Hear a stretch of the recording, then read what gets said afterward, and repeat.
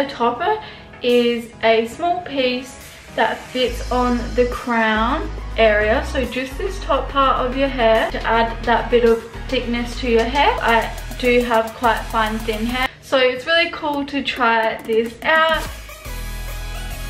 It went to this really nice color, so it's not as yellow and it's a little bit closer to my hair now. And I got a fringe cut into it, and I just got a trim around the front, the edges, just to blend into my natural hair.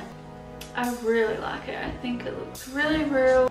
And this is what it looked like all around. As you can see, look how natural that looked.